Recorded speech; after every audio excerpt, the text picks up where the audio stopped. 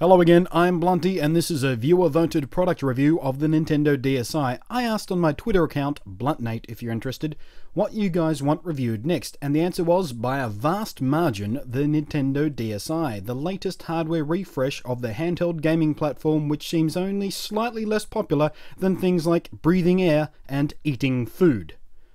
I can be pretty confident that everyone who's watching this will already be well aware of what the Nintendo DS offers, and in my recent review of a charging dock for the DSi, I received lots of people asking me if the DSi is a worthwhile upgrade for them to splash that fat cash on if they already own a DS Lite. So I'll forego the tear-down nuts and bolts basic review of the platform and focus on what makes the DSi stand out from the previous model.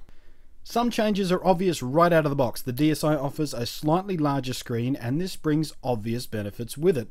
Never once have I heard uttered the words, "I'm not squinting hard enough, I wish my handheld gadget had a smaller screen."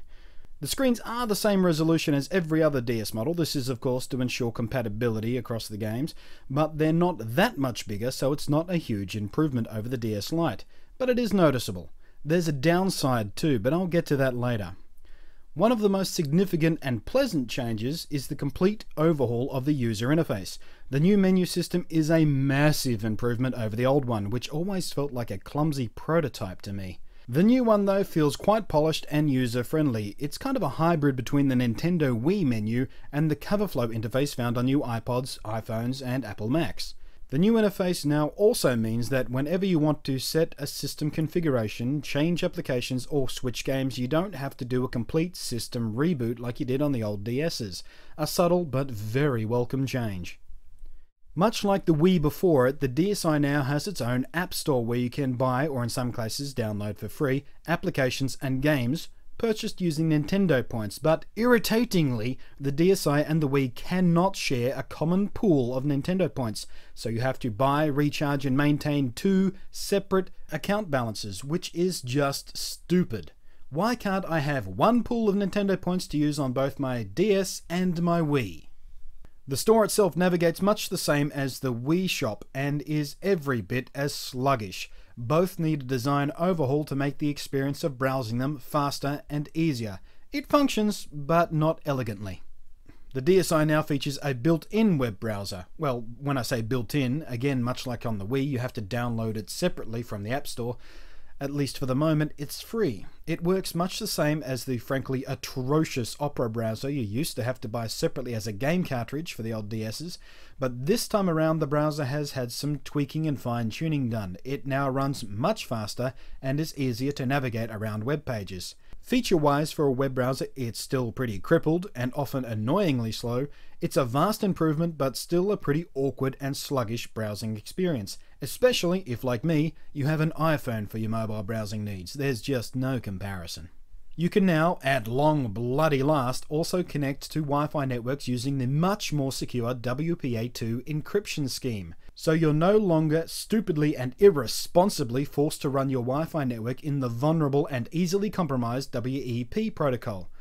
Although annoyingly, if you do connect using the secure WPA2, not a single one of your Wi-Fi enabled games will work with it. So say goodbye to online play. You can only use the WPA2 secure connection for web browsing and shopping on the App Store. So if you want to play online with your games, you still have to have at least one Wi-Fi network in your home running the vulnerable WEP protocol.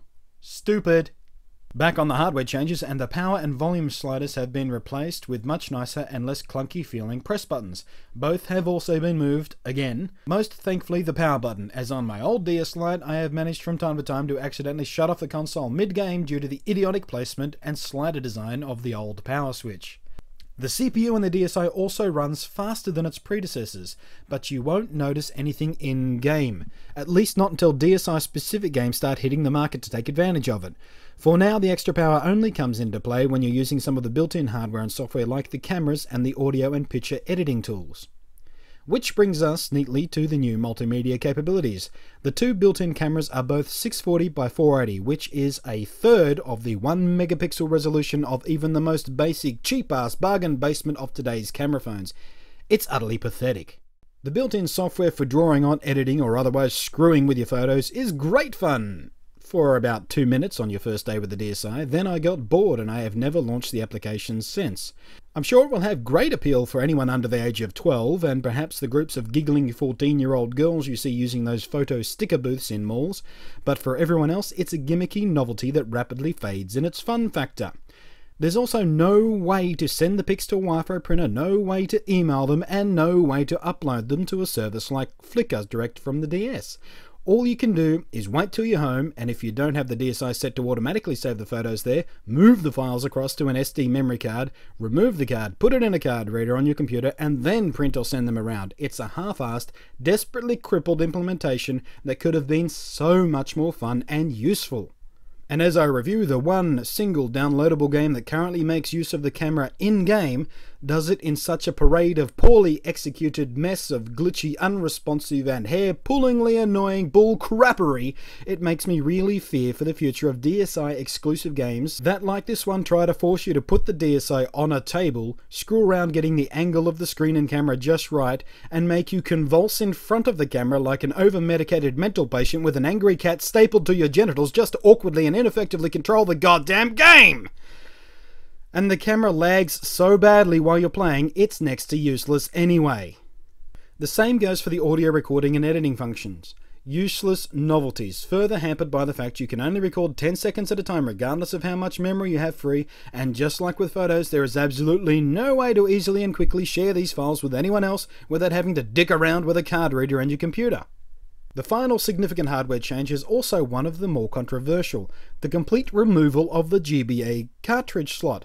Personally, I don't mind that much. It's been a long time since I've purchased or played a Game Boy Advance game, and replacing that slot with the more useful SD memory card slot for storing apps, games and media, etc. is nice. But it also means you're completely out of luck if you happen to like Guitar Hero On Tour and Guitar Hero Decades, because the controller peripheral for both those games uses the GBA slot and is now rendered utterly useless and impossible to use on the DSi. But I've been told those games kinda sucked anyway, so maybe no great loss. So, on the big scale of things, should you get a DSi if you're happy with your older DS? If you can find a store doing a good trade-in deal and you have no use for the GBA slot, I say go for it. I think the App Store is the best reason to upgrade. At least it will be when it has some decent content on it. Right now the games are kinda lame, but that will improve in time, just like it did on the Wii and just like it did on the Apple App Store. One significant minus is that the larger screens, the more complex software system and the faster CPU chip all combine in a power-sucking trio to give you battery life that is noticeably shorter than the DS Lite, and based off Nintendo's own published numbers, the difference is in excess of 5 hours less playtime on the DSi. The DSi offers some nice improvements, some of which are significant enough to warrant seriously considering an upgrade, some of which are just nice bonuses. For example, the new textured finish feels a lot nicer in your hand and isn't a fingerprint magnet like the old shiny DS Lite.